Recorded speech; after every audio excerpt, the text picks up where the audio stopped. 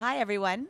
My name's Jen. I work for Foundry, and it is my absolute great pleasure today to introduce Jeremy Smith. Jeremy Smith is a fellow Canadian of mine, and he's here by way of London. He works just down the street from our Foundry HQ in Soho. I've known Jeremy since we started working together 10 years ago or something like that, so it's my honor to introduce him, Jeremy Smith, CTO of Jellyfish Pictures. Thank you. Cool. Thanks, guys, and thanks, Jen. And as you say, yes, I'm originally from Canada. Now living in London, and I work for a company called Jellyfish Pictures in the UK. So, yeah, I just kind of want to kick the presentation off just by showing you some of the work that we've done. So, yeah.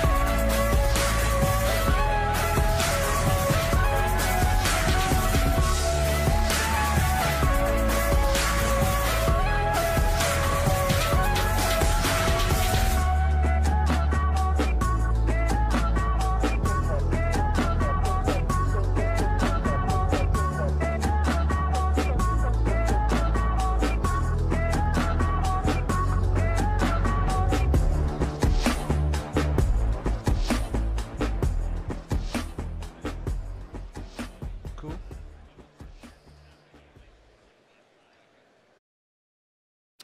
So, yeah, so that is some of the work that we've done over the past several years. And sorry, guys.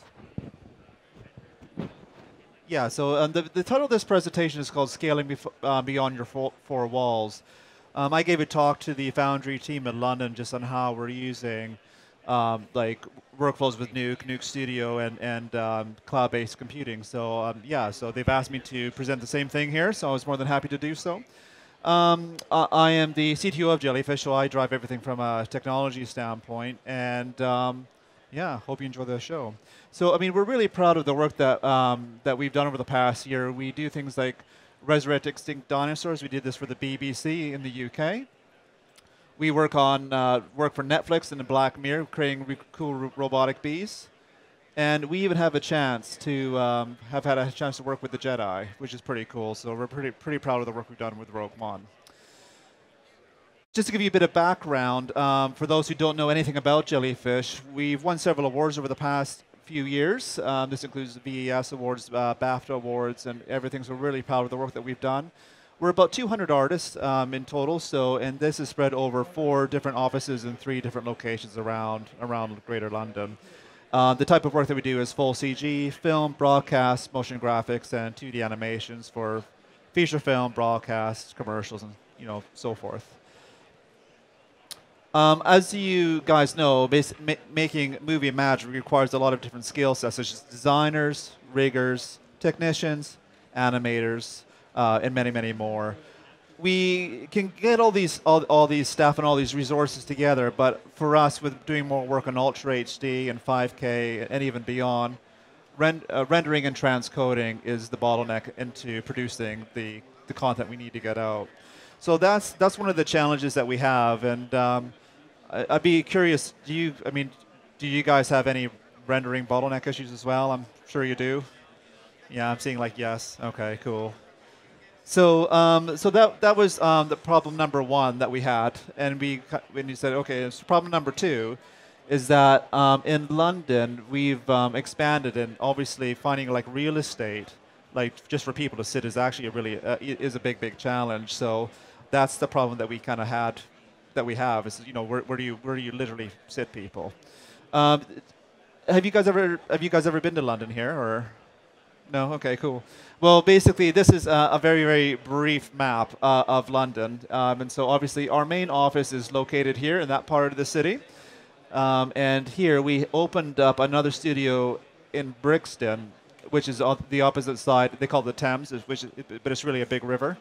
And then we have recently opened up another 2 studios there. So basically, we have 4 different geographical locations. But what we wanted to do was we wanted to basically have everyone in all these 4 different locations work as if they're under one roof, essentially. So how do we do that? So we've cracked that by using a technology called PC over IP and using cloud-based resources and rackable workstations. We're running on Azure for a lot of our cloud compute, and because essentially if we wanted someone basically working out of the Soho office, out of the Oxford Circus studio, and if they basically needed to access an asset that's down in the Brixton studio, we wanted that to be completely seamless. So how do we get all these 200 people spread over different locations around? And PC over IP solves that for us when using cloud-based resources, as well as things like software-defined storage and so forth. We're really happy with PC over IP, but we really wanted to push the tech just to see how far we could go, because with that protocol, we're actually not limited to just these 4 places. So about a year or so ago, I was actually on a plane, and I just really want to push it. So I logged onto the free Wi-Fi, and here I am, basically in an Autodesk app, and this is managing a render farm for about 10,000 feet in the air. So let me explain what's happening here is that, I have full access to everything that we would have on premise, but I can then access it from wherever I'm online, essentially. So that's pretty cool because obviously I don't have a massive, big, hunky workstation with me on this plane. Artist Connect uses what's called like a zero client, so it's just about the size of an old VHS videotape. We're using PC over IP as the transport protocol, and we are using GPU pass-through. So what GPU pass-through means is that on this laptop, it's like it's relatively inexpensive. It's not that expensive. And this is a software version of a zero client, but I am being presented with a full GPU. In this case, it's an M60. So basically, I have got a graphics card that's worth several $1,000s that I'm accessing remotely, which is pretty cool. So going back to the first to the rendering problem, so the problem of distances is solved, and be able to decentralize a studio is pretty cool. But when working with cloud-based workflows and rendering, it means no more late nights, no more pizza boxes piling up waiting for renders, as I'm sure you guys have had some over the years. I have. And no more calls to your partner or spouse explaining why you're going to be home late while you're waiting for things. So we try, at Jellyfish, we try and let people get home on time, and we don't want people waiting for renders or just jobs to finish. They're hanging around for a few hours, twiddling their thumbs, having pepperoni pizza, then wait till 9 o'clock to start comping their shots. So yeah, we like to try and keep our staff happy. So when dealing with cloud-based rendering, it's basically fast, it's cheap, it's on demand, it's offsite, and effectively it's almost unlimited. So when I say fast, I'm referring to the speed of provisioning here. So what that allows us to do is it allows us to spin cores upon demand. So again, we really want to push this aspect of it, and we were able to spin up about 7,000 cores in about 20 minutes. So it just shows you like the elasticity of what cloud-based workflows can bring to your studio. And so if we were to go and provision that normally, it would realistically take us weeks to do that, and now we could just do it in a few clicks, and 20 minutes later they're online and rendering. It's cheap, and so what I mean to that is that all of the administration costs is we don't have to deal with anymore. So like things like powering, cooling, and hard drives blowing up and blades dying. I mean, all that is just gone. And so we are just presented like with the raw compute, and we just use that, consume it, then don't have to pay for it. So we don't have to worry about air conditioning maintenance and all that sort of stuff. So it's really, really handy. And it's also on demand. So basically, it's just there when you need it. So if you want to fire it up, it's there. You render, you can shut it down. So we've never really had any major issue with that. It kind of off-site. So basically, that kind of goes back to what I was referring to earlier. Again, you don't have to worry about rack space in your offices. I know in London, real estate is at a premium. The last thing you want to do is actually fill it full of like computer racks. So, and yeah. So if we take a look here. Sorry, could you just kill the screen for a sec? I just need to bring up something here.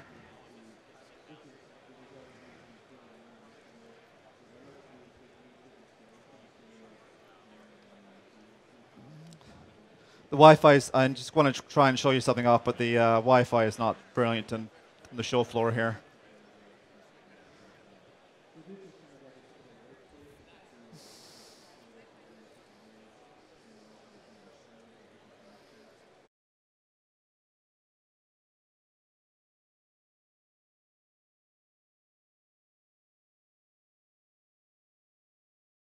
All right, cool. So if you swap it back.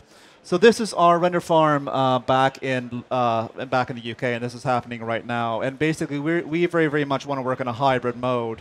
So if I see like this group here, these are basically on-prem blade centers that we have. However, what's cool here is that basically we have this group called Cloud One, and we can grow that pool to as many VMs or as many machines, as many cores as we want. Now, say for example, I mean this is the job that's currently rendering here, right here. Now, if I select, yeah, sorry, my Wi-Fi's bombed out. There we are. So if I select that, and if I basically wanted to assign it to, like, just say to that group, hit apply. That means that I'm now rendering on my on-premise blades, and then also rendering in the cloud. So which is really cool, because obviously a lot of studios, they have existing hardware that they want to utilize, that they want to capitalize. They don't want to throw that away when using cloud-based tech. We certainly didn't. So now we've got a hybrid solution where we can do this, and we've actually got a lot of interest with these sort of workflows, and so we're actually obviously really proud of the work we've done with Microsoft, and yeah, we've actually decided to do a spin-off consultancy business called RenderWise that helps people get to the cloud using these sort of technologies, if they would like. I'll do this Q&A after. So yeah, it just kind of allows you to change, it allows us to change the way that content is being created. And all this is running on Azure. And if you want to see like one of the Zero clients up and running, there's one on the Microsoft stand. So that concludes this presentation, but I thought I'd leave some questions at the end, time for questions at the end. So if anyone has any, yeah, feel free to shoot. Do you simulate on your blades or do you simulate on the cloud? It doesn't matter. We can do either or. So say, for example, I mean, if you have a massive, like, say, sim you want to pump up, you can basically fire up some VMs, 40 cores each, plow through them, 200 gigs of RAM or whatever, do your sim, then shut those VMs down when you're done. So basically, it's simulation, it's rendering, it's workstations, all in a hybrid model. So that's it's not only rendering, but obviously when you're working in like Ultra HD content, your sim has to hold up to a 4K res or 5K res and beyond. So I mean, simulation is another workload that we can dump on this. Great, thanks. Yeah, no worries. Anybody else? So, yeah, all right. Well, I hope that was beneficial for you guys, and I know it's a bit short and sweet, but it kind of gives you just a really good, viewpoint of what's possible with, like, going forward in the future. So, yeah.